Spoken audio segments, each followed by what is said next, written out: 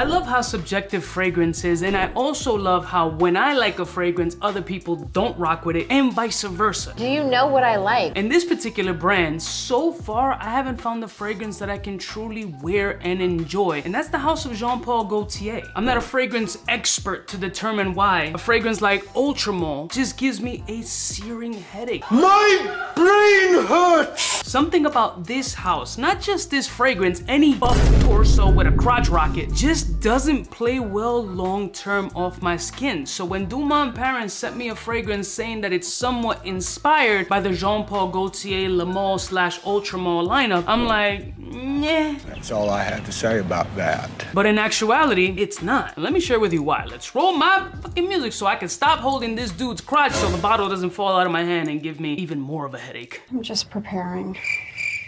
We're all alone.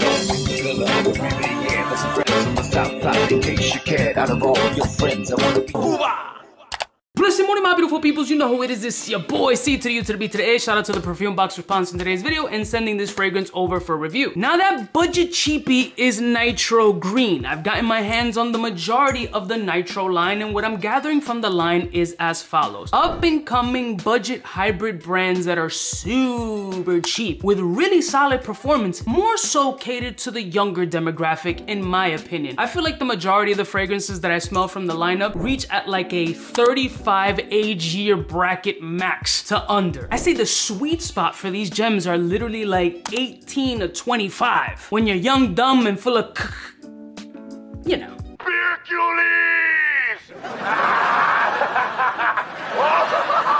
But the majority of the fragrances that I smell from the house have been on some hybrid, tribrid type situation, only this one was indicated that it was going to be inspired somewhat in the Ultramol space. Now that already turned me off, because I just can't do Jean-Paul Gaultier fragrances. I wish Chemically or Perfumer or something can tell me what specific note in here garners that brain-piercing headache that I get from this scent profile. It's not the vanilla, it's something chemically that just doesn't agree with my skin that makes it really unpleasant to wear. But this is a wildly popular fragrance with dudes and women alike. So with Nitro Green, I was already super reluctant in trying it out. It's not really this, somewhat. What it ended up being is a little bit of the positive parts of Jean-Paul Gaultier with an underlying pineapple-y punch. If we want to throw it into the Aventus space, we kind of, because anytime you mention pineapple, it's thrown into the Aventus space. But if you take a mild hybrid of a Jean-Paul Gaultier Ultramol with some wild muddled pineapple mash, that's kind of what you're getting here. There's like a subliminal mule, like the cocktail mule essence that this fragrance has. And again, I don't like Ultramol, I don't like Le Male, I don't like Le Beau, I don't like any other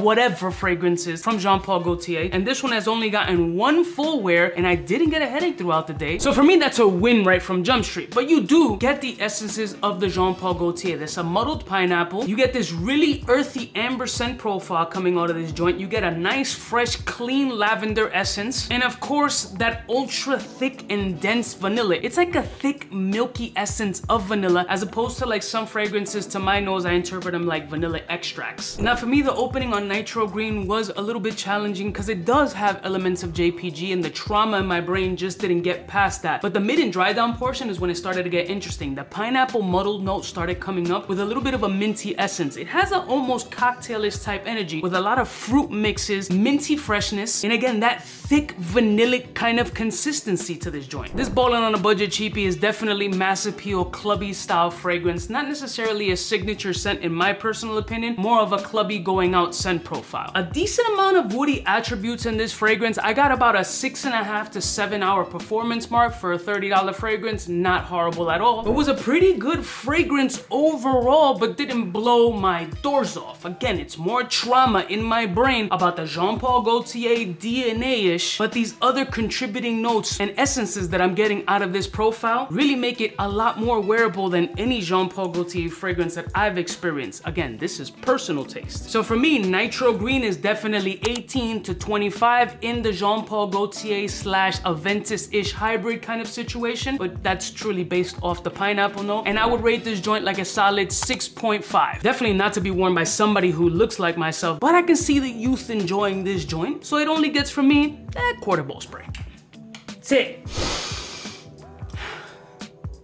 A little bit of that DNA still bothers me. Am I bothering you? Yes. Okay, well, I'll just come back later. But at least I spent the whole day wearing it without getting a searing migraine. I love y'all mother suckers from the heart. What do you think of that scent profile breakdown for a $30 fragrance? Is it your type of energy and are you a JPG fan? Or it's just not your vibe and you don't rock with Jean Paul Ultra Mall Le Mall fragrances like I do? Ugh. I'll see y'all snitches next time. Don't forget to like, share, and subscribe. Smooches. Hey, for all the chicks that got dead in the penthouse suite on top of my mom's crib. It's nonsense you never get in. It's nonsense that you would think that you would